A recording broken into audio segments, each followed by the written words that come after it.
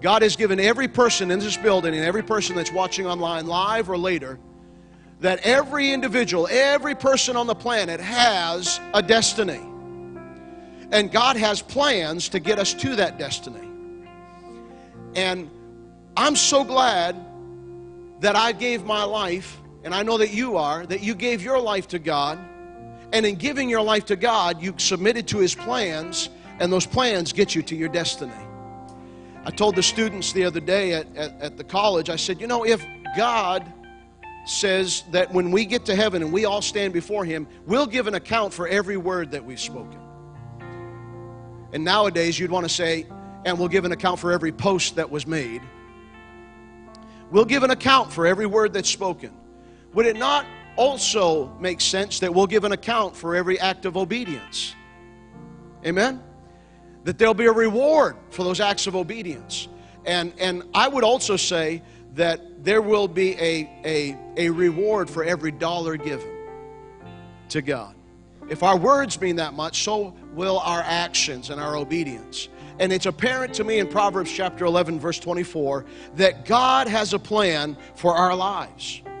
That if we give our life, I would have to be real honest with you and tell you today that my life is better because I gave it to God. How many of you have ever had any glimpses of what your life would look like if you did not give your life to God? How many have ever had any glimpses? I've had some scary glimpses of what Matt Ward's life would look like if it was not surrendered to God. And so I'm so grateful that in giving my life to God, my life is a lot better than it would have been without Him. I'm glad we've given our marriage to God. My wife is glad that I've given my life to God.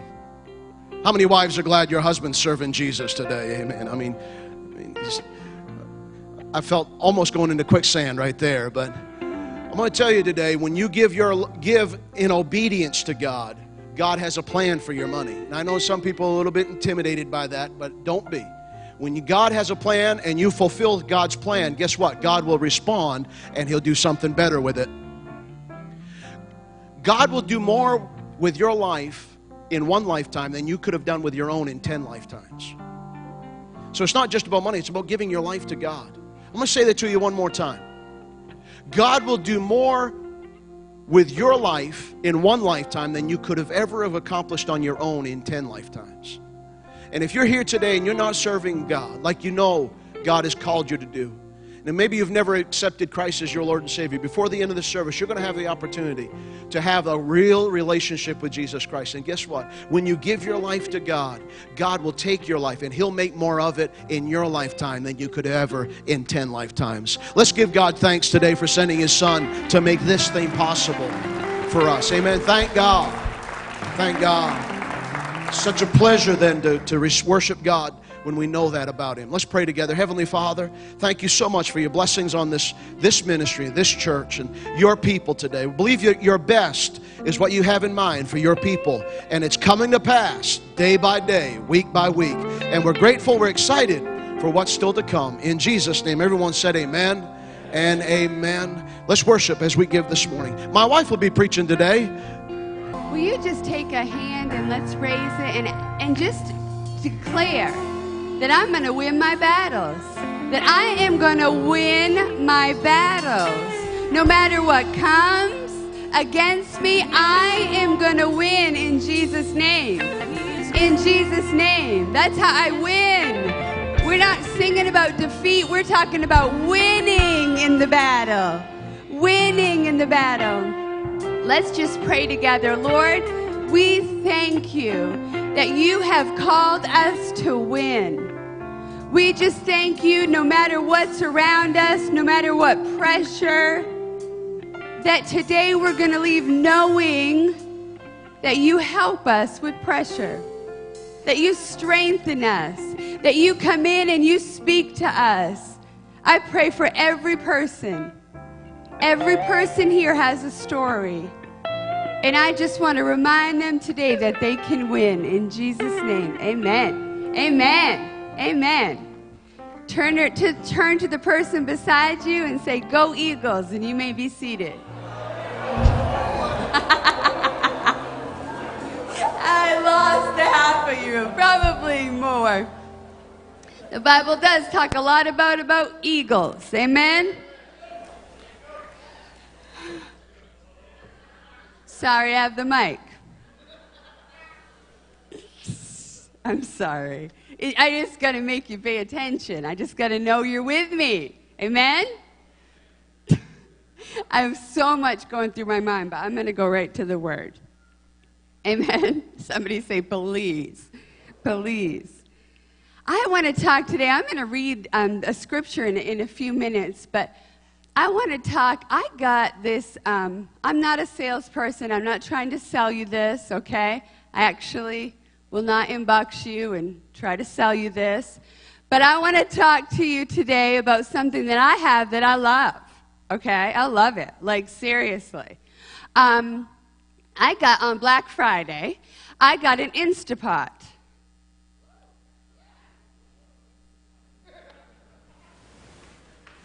I know. My husband's like, they don't know what that is. I'm going to talk about it a little bit. How many here have an instant, I say it wrong, instant pot? Raise your hand. Like not something that you grow when the sun is shining, but this is like something you cook in your house with meat and potatoes, and just want to throw that out there. I mean, I know Maine, but just want to throw that out there. This is something that I heard about, and cooking is not the love of my life. I enjoy it, and but I read about this and heard about this, and Trina, it's her fault. She just kept talking about you can throw frozen meat in this, and you say, where is she going? I promise, just stay with me, okay? You can throw frozen meat in this, seal it. Set the timer, and in 20 minutes, you can have a meal. Like, how crazy is that? Like, if you don't have one, you go get one today. Okay? Like, seriously. Vinny's like, that's awesome. Yeah, I'm telling you, go get it. And so I went out and got one, and I love it. Like, I have not cooked one meal that like everybody doesn't, well, maybe Macy on one, she's not into that chili. But other than that, everybody is like, it's great, Mom. Great job. I mean, new food. It's just fun, okay? So there's something about this pressure cooker, because that's what it is. When pressure, first, I don't really even understand it. But you shut this thing and you make sure the valve is off or you burn yourself, which, yes. So you do this and the pressure cooks it different. Sometimes in Christians' lives, pressure comes. I'll just be honest, if you don't think that you have pressure, that medication's too heavy. Okay? Because seriously, everybody has a little bit of pressure. If you haven't, I'm not forecasting it, but you will. I mean, it's just there. There are, and you say, I'm going to feel defeated. I promise I'm going to drop you low, but I'm going to bring you back up in Jesus' name. Sometimes there's pressure at work, pressure at home, pressure with bills, pressure with loneliness, pressure in marriage, pressure wanting to be married, pressure not wanting to be married. Pressure with sickness, not me. Pressure with children. Pressure with school. Pressure with direction. There's just pressure. There just is pressure. And it comes out of nowhere. And it's pressure. I want to talk about a man today that I think is one of the greatest men in the Bible. Like I love studying different people. And Elijah is a prophet. And he is a strong and mighty man. I mean mighty, powerful, anointed, victorious, doesn't have a lot of fear over people. He just walks in victory. I studied him, and there are so many parts of Elijah that I love. I love that Elijah was used in healing. There was somebody that had died, and he prayed, and he believed, and God healed him. How many know that you want an Elijah on your side? He prophesied. He went and he just prophesied. In the worst times, he just prophesied. He went to a widow that felt like this was it. She was dying, her and her son. There was nothing left. They were in such a place of pressure. And Elijah hears from God, goes to this lady, and says, go cook me a meal. Go to that pressure cooker, that Instapot in your kitchen, and get me some bread. And she's like, this is all I have. This is it. We're going to die. And he says, this is what God told me to do. Do it, and you'll be blessed. Sometimes obeying God makes no sense. She did it, and she was blessed. It was like constant. He prophesied over the land. He did this. He did whatever he did, it seemed like he was just blessed and powerful. It just seemed over and over again. Elijah was blessed. Do you believe that you can be blessed? In a sinful world, you can be blessed. There was something about this moment that I want to talk about. Elijah had seen God do miracles. He'd been a part of them. And then he gets to this point where I love it because I'm a woman and we don't fully understand men. Really, Denise, come on. We're trying, but that's why we have Better Together, right? So this is not something that I would do, okay? I'm not into the taunting and the talking back. Like on the basketball court or on the soccer field, when those guys begin to, I'm like, dear God, I don't like it. I just don't like it. I know it's part of it. Like tonight in the game, they're not going to be going, you're doing great on the other side. They're going to be, you won't be able to hear, and you'll be glad.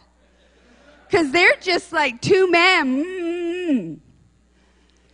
And Elijah was that way. You get to this point, and he was just so angry that these people had turned from God. Do you know that people can turn from God? Yes. And he was at this place in his life that he began to prophesy. And he said, you know what, let's have a competition. You know it's a guy thing. When the girls in the house, we have a thing in the house that the guys do, and it's who's man of the house. And they do it, and there's only two men, and we don't let Rocky because he's an in-law. No, I'm just kidding. Maybe we should do that. Put him down. And so well, I'm going to invite him next time. He's part. Yes, we are. I'm the woman of the house. He's like, so the two men, the two people that want to compete in our house, we time and we see what they can do, and whoever wins is the man of the house. Now, my husband has always picked the games. But I tell you, that might be changing this year. I'm not sure. There's just, and you're cheering for your husband, and you're cheering for your son, and you're like, and I just want you to know that we didn't play last year. Micah, do you want to know why? Because there was a little fear going on, I think, in our house. So, you know, it just, anyway, that has nothing to do with my message. Sorry. Woo! So Elijah was at this place, and he said, you know what? I want you to get all your prophets, your false prophets that were believing in a false God, to come on up, and we're going to have a fire building contest. Fire building. This is not Survivor. This is the real thing, okay? So he says, you go ahead. Gets a bull, they cut the sacrifice up, and this group, the prophets that did not believe in God, started to build. And they were praying. Send fire to whoever they were praying to, their false god. They were there and they were praying. And you know what was happening? Nothing.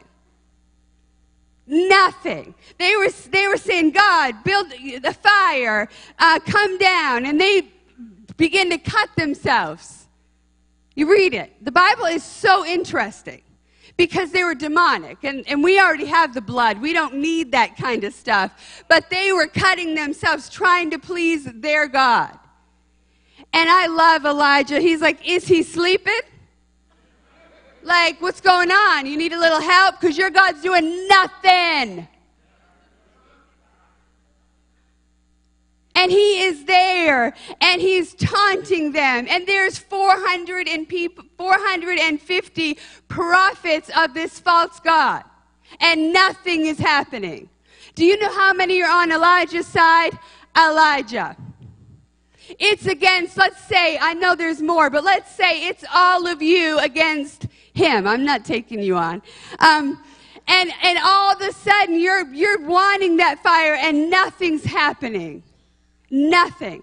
I love this about Elijah. This is what he does. He rebuilds the altar. That's excited for a woman right there. You know I'm really on fire right there. He rebuilds the altar. He takes 12 stones. 12. There's a reason. It's for the tribes of Jacob. He is proving the God that he serves. And then he makes a trench around the bottom just because he's a man and he wants to show off a little bit. And he puts water on it. And he puts more water. He puts it on 4 times. There's enough water to not start a fire. And all of a sudden, he prays to God.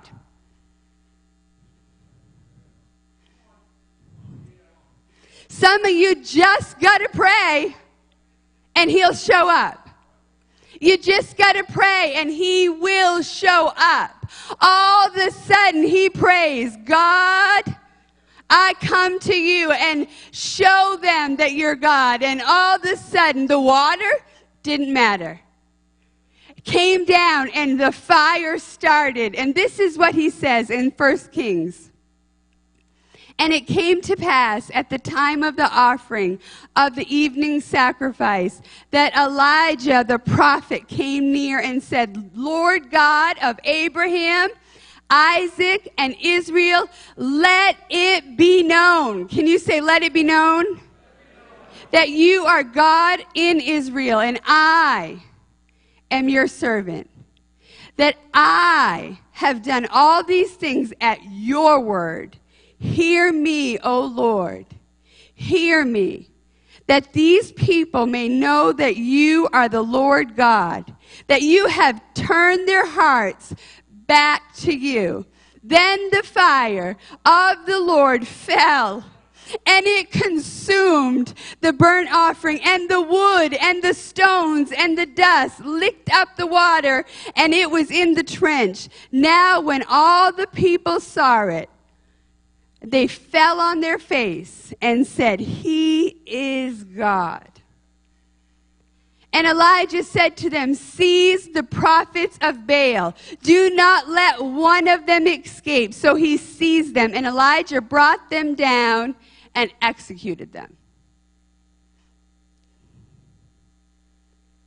He took them down.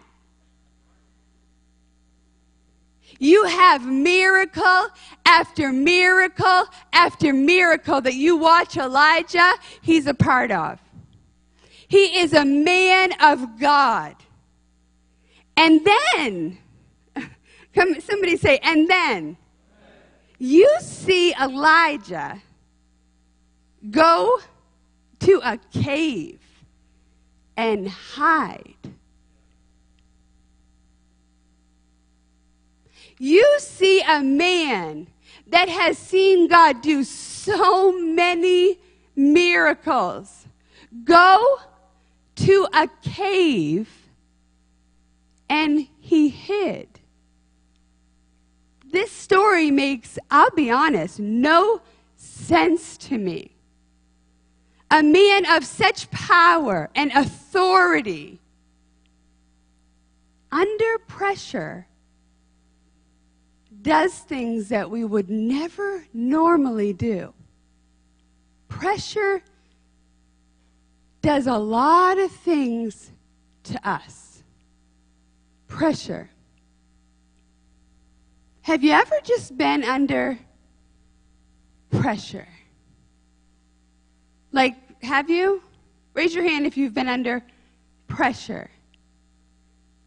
It sometimes makes people do things that they would not do. It's the pressure. It's the pressure. It's the heaviness. It's the constant. It's the hurting. It's the tired. It's the loneliness. It just, sometimes you just want to run away. I'll be real honest, if we were to be honest today, there's not probably anybody that hasn't thought about running away. I wouldn't go to a cave. I'd go to a mall. I'm just being really upfront. I'd go to a mall that I didn't know anybody. But I'd go to a mall. Or I'd just run away for, I think 3 days would be all I'd need. Shut my little cell phone off. You cannot get a hold of me. Pressure sometimes does different things to different people. You have a man that is powerful, and yet he's in a dark place. If you think about what a cave is, it's dark. God didn't call us to ever live in the darkness. He told us to live in the light. He doesn't want us to be alone. That's why he created marriage. That's why he created that you have to be around people. He doesn't really want you to be in a cave. Elijah wasn't hearing God. Elijah was taking the pressure and doing it himself instead of all the other times he's like, God, do it. He was saying, the people have not changed. And look at what we've done and what you've done, God. And all of a sudden it just got to him and he went and hid. I wanted just to come today to tell you that God comes to caves. He comes to caves. He's not scared of hard times. He's not even afraid of pressure. He's not. He knew where Elijah was. He fed him on the way because he knew he wouldn't make it without eating. He was alone and he was in the cave and the pressure was heavy and he wasn't sure what to do, just like some of you. My husband spoke to somebody just a few weeks ago. The pressure on that gentleman is so heavy. There's sickness in his home. There's so much. And he's just a great man. But the pressure. He's here today. The pressure. But God is not afraid to come to the cave. I love this part. One of my favorite scriptures. It's the craziest thing that I love this so much. That God went to the cave and said to Elijah, "What are you doing here, Elijah?" He could have said, "Get out of the cave, you idiot." But he did not. There are times for that. I've had a couple of those. Well, maybe not idiot, but maybe. I don't know. It's according to what day. If it was Monday, maybe idiot. If it was Sunday, maybe not. I'm just kidding. But he could have said anything to Elijah. He could have said, where are you supposed to be? What are you supposed to be doing? Stop it. But he said, Elijah, what are you doing in the cave? God didn't call you to be in the cave. I didn't put you here to go in a cave. He came to the cave. God could have done something to get him out of the cave, but no. My God went to him. I am so thankful that God still comes to me. In all of my different needs, he still shows up and says, Darcy, I see the pressure, but I got you. Stop trying to do it yourself and let me take care of it. I got it. When we do it ourselves, we become weak. But when we do it in him, we become strong. That's why last Sunday night we had people come up here and declare what was going to happen this year. Because sometimes you just got to say it. You got to believe it. You got to know what's really the truth. You got to speak the promises. I love that you have Elijah in the midst of it. And God says 3 things to Elijah. He says, go, which means get out of the cave. Go. Go. Somebody say, go. Return on your way. That means go back to my will. No more your will, my will. And then he says, anoint others. Because we're never supposed to stop ministering. Never. We're supposed to be ministering on Tuesday at work. We're supposed to, on Thursday, when we take a test and we're done or whatever, we're still supposed to anoint. When we see somebody, wherever we are, that needs help, we're supposed to anoint them with his anointing, not mine. Mine will get you to a cave. His will get you anywhere and be victorious. There's something about the cave and coming out of the cave and coming out of the cave. When we were in Spain, obviously we needed an interpreter, like in everything. There was just everything. You'd speak, and you'd speak louder because they didn't know what you were saying. So I don't know what that is when you say, where bathroom, and there, and you say it louder because, you think that's going to help. It does not. So we had interpreters, and one of my interpreters, I think it was the first night or the second night or the third night or the fifth night or the 10th service or whatever it was, they were in a blur, was this wonderful young man named Joel. I would take him as a son. I would like him to come and be my son. I don't want to, I'm not saying take my daughter. I'm just saying come be my son, okay? I just loved him. I just loved him. And he was with me at the altar, and his English, I think, was better than mine because he's been to many, many, many colleges for English. And as I'm at the altar with him, and as I am prophesying over people and speaking faith over people, and I go to the next person and they want to tell you everything, and then you speak to them and you pray for them, and then you think the line is almost over because there's like only 4 people left, and then you close your eyes and you look back up and there's like 20, and you're thinking, dear God, when does this end? But as he began to speak that faith, I saw him begin to change. as I was at the altar ministering, and as he had to repeat every word I said, the faith began to rise in him. Now, he was a Christian. He was a Spirit-filled Christian, but I'll be honest, I think he was in a cave. But as I began to anoint, let's say, it anointed him. There was something about it, and you could actually see it. As we talked to him later, he's from Pakistan. And I'm a mother, so I'm like, do you see your family? You know, how's your mother? You know, because I'm a mom, and it's just ridiculous. And he's like, will I Skype? I was like, when have you been home? Well, I don't go home. Because his family is in hiding because they're Christians.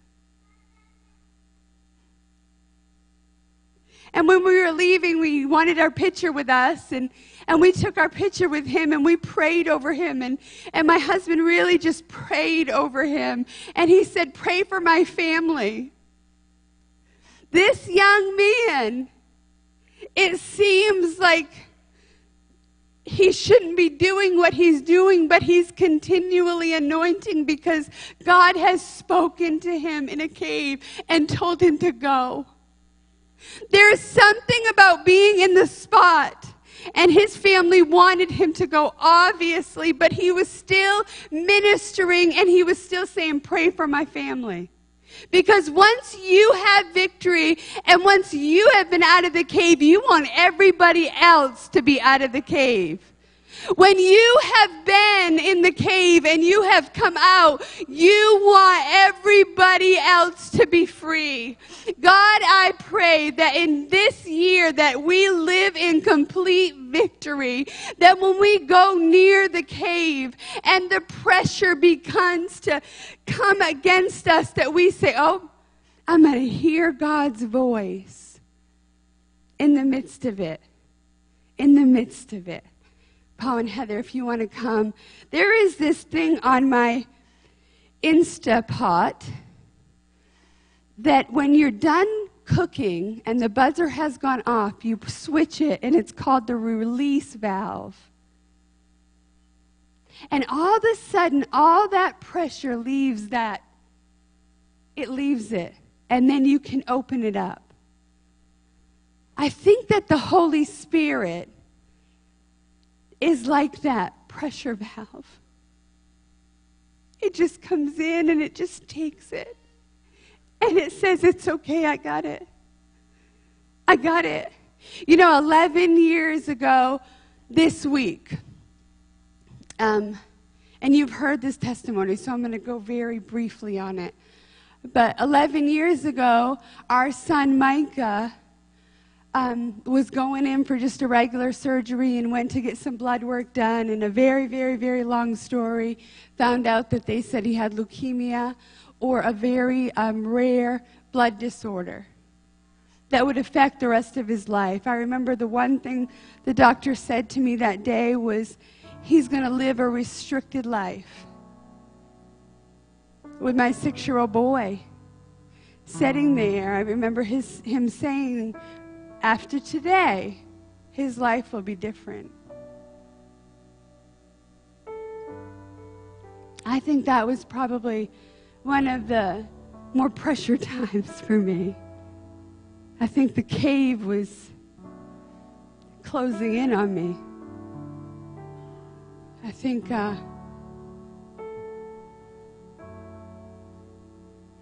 11 years ago, after our fast, we didn't know that when we were fasting, what we would face after the fast. And there are victories after the fast, but sometimes there are a few battles that you got to get through to get the victory. So 11 years ago, we sat at the cancer care that was in the hospital at the time with our son, who was 6 and had this test all day. And we had this wonderful, wonderful doctor that we couldn't understand. We needed an interpreter. We couldn't understand anything he said. What? you know? And at the very end of that day, it was a Monday. We had been to church, and we asked the church to pray that day. It was a Monday. And we sat in that room, and I remember him saying, the tests are negative. He has 7 tests that are positive. 7. They took 7 tests before Monday that were positive. I don't know, something changed between that week and Monday. Something changed.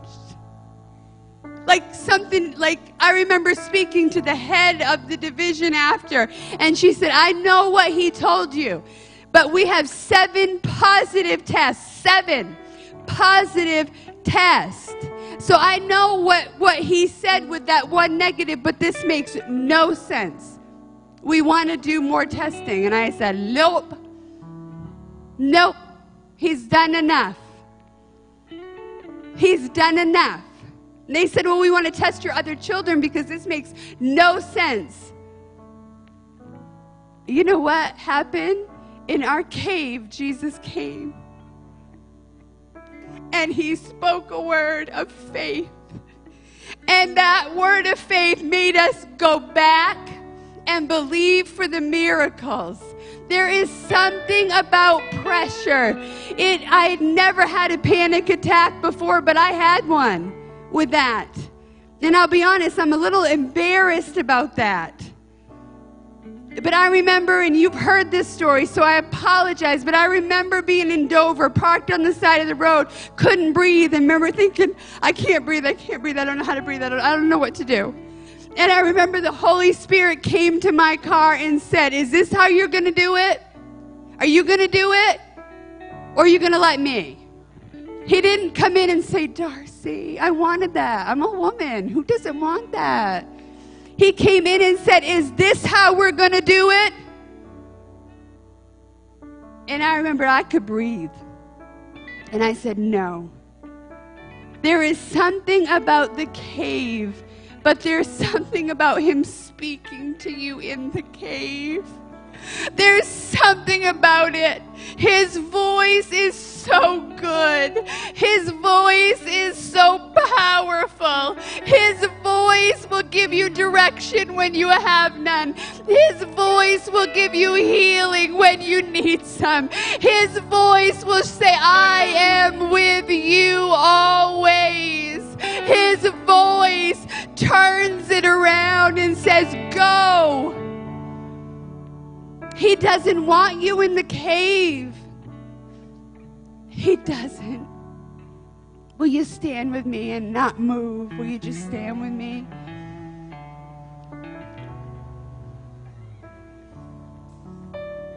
Some of you are like Elijah. You're men and women of faith. And you've just hit a little bit of a wall. I just came to say to you that my God still comes through walls. My God still shows up and gives direction. So whatever you need today, whatever it is, I don't have to know what it is. I don't. I'm not God. He needs to know. And when you let him know, he'll show up. He'll show up. He'll show up. You've been wanting a little direction. You've kind of come this far, and you want a little bit more. And you're kind of saying, you know, I'm right here. I've been doing right. Where are you, God? God wants me to tell you today that he's going to show up. This isn't it. The Lord's anointed you to help others. You just got to keep listening to his voice. He's so good. So I want to do something. I know that what we have, and I wanted to be done early, and I'm done early, and we're going to do everything we need to do today. But I want to pray over every person that when you hit a cave, that God will help you in the cave. So I want everybody to come. I got a really clear direction on the end. I want you to come on down. Come on down.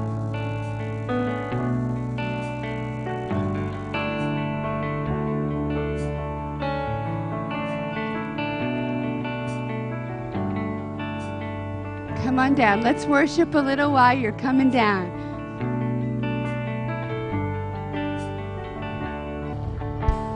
Have a couple, they're trying to make their way, but it is very difficult. Give them a little room to get through. They didn't know I was going to do this, because if they did, they wouldn't have showed up. Come on up. I want to introduce you to sweet Aubrey. Show her off a little bit. Usually my husband gets to do this, but today I get to do this. I saw Chris and Caitlin in probably the worst cave that you could be in ever. But I got to sit with them in the hospital the other day with this sweet little girl. It doesn't mean that their cave still doesn't ache. It doesn't mean that their heart still is a little bit broken. But this is proof, not just this beautiful gift, because wow, but this is proof that God is good in the really hard times. And He's good in the really good times. He's good in the caves, and He's good when He calls you out of the caves. He's good. He's good. She said He's faithful.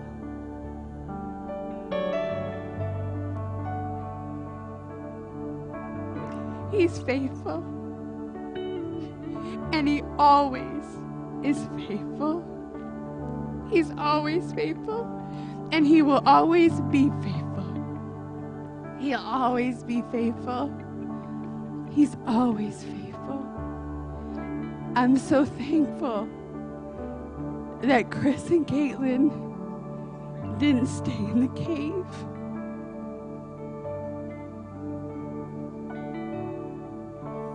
That God helped them to leave the cave and keep walking. I just wanted to show off a little miracle today. You may get down there like, dear Lord. Some of you don't know, and that's okay, but trust me, it's good. It's good. How many of you today would just say, I have some pressure? I have some pressure. Would you just raise your hand and keep your hand raised? I have some pressure. Wow. Wow. Wow. Steve just lost a sister this week. Some pressure. I just want you to know that God is your helper. And I'm believing today, whatever your pressure is, there are so many different areas today. But I just wanted you to know that God can still speak in the cave. So will you look around? Will you just turn and pray for somebody today? Tavia, there's a lady that, and maybe you and Lisa, right beside Brad. Will you pray with her? Sweet Maria. The Lord will just touch her and help her in her cave. And her daughter. Will you pray for her daughter too? Yes. Is that your daughter, right? After I said that. Okay. I just want to pray that no matter where your cave is, that the Lord is going to help you. In the name of Jesus, I pray peace. I pray, Lord, that you help with the pressure. I pray in the name of Jesus that they'll begin to feel the Holy Spirit speaking. And it will be supernatural. I pray, God, that pressure, that heaviness, that cave experience will be better, and that you'll speak to them in the cave and you'll help them. I pray in the name of Jesus that you will show up and that you'll help them in the name of Jesus. I pray for healing. I pray for health. I pray for wisdom. I pray for marriages. I pray for loneliness. I pray, Lord, that word that keeps coming that they can't do it, that they'll know they can do all things through Christ who gives them strength. God, you're so good. You're our helper. Help our people today and release that pressure. Give them direction and let them know that you are going to be with them every step of the way. You're going to be with them, that you're faithful. I pray in the name of Jesus, God, in the name of Jesus, that they feel different today. I pray that they feel that you're there with them today. In the name of Jesus, we thank you that you are with us, that you're for us. I pray in the name of Jesus, they won't walk in defeat, but they'll walk in victory. In the name of Jesus. We thank you for that. Will you just raise your hand for a minute and just thank him that he still speaks in the cave. That he still speaks in the cave. That he still speaks in the cave. That he gives direction. That he gives help in the cave. Thank you, Jesus. Thank you, Jesus. He's such a good God. And he's our helper. In the name of Jesus. In the name of Jesus.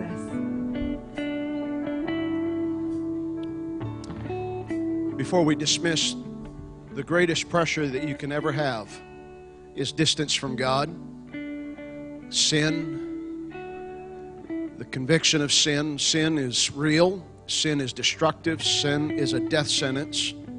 There's a lot of pressure. Today, Jesus Christ is preached before you. And the message of the life of Christ is that he's come. The pressure that sin brings on you, God has greater power than sin. And he can take that sin off of your life. And you can serve him with absolute 100% victory. And it would be a crime, honestly, for us to dismiss the service if there's one or if there's 20 people today that you're not ready for heaven.